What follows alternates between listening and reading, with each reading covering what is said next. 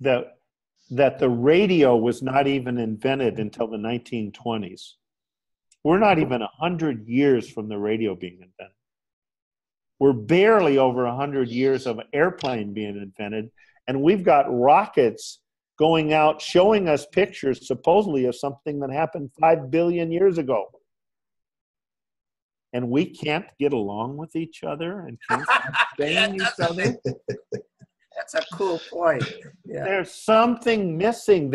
And what's coming to my mind recently, it keeps coming to me, is understanding universal principles changes everything.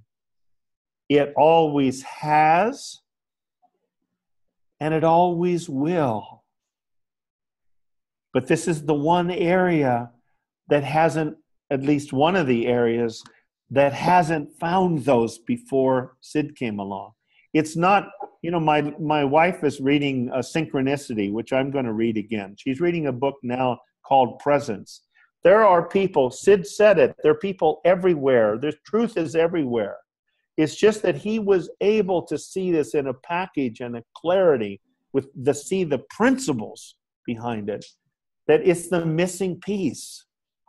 But principles changed physics. They changed thermodynamics. They changed laws of motion. They changed when they saw circulation. People did not understand until about 300 years ago how the body's circulation worked. That it got oxygenated in the lungs, went to the heart, went out to the body, oxygen got used up, went through little capillaries, came back through the veins, got into the lungs, got oxygen back, got over to the heart, and this has happened 70 to 90 times a minute for everybody till we die. Nobody understood that. So the things they used to do, once they understood the principles, made no sense, a great percentage of them. It's been true in everything.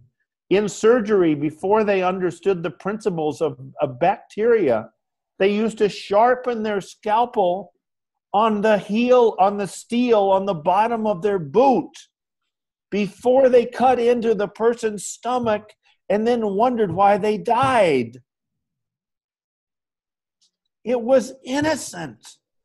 They did not know better. It's true. Psychological innocence is truth.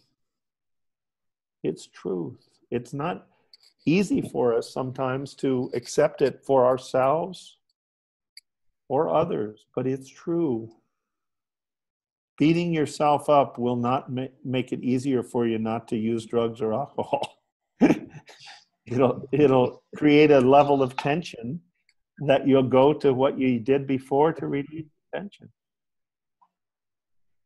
Being angry at something that somebody did 20 years ago will do nothing except ruin your life today. Seeing psychological innocence is not a should, but it's vital to living in peace. Sid says, forgiveness releases you from mental anguish and pain and all the horrible negative feelings an unforgiving mind experiences. It's not a should, but it is vital to keep looking in that direction. And here's the key, folks.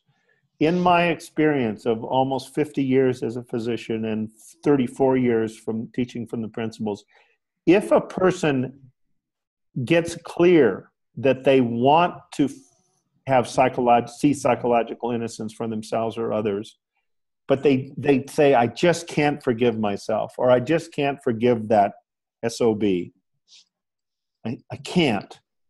If they see that it's in even their best interest to do that, and they really want it because they want to have a heart full of love and lightheartedness rather than one of pain and stress, if they see that clearly, I tell people, if you get clear that that's what you want, you will make space for that to come through you.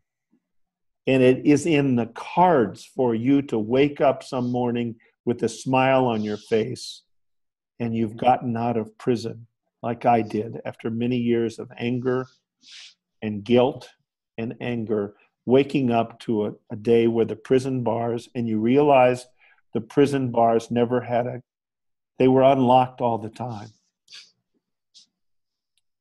And you're free to walk through them.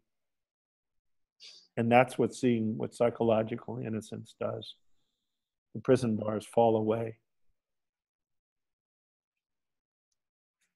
Wow.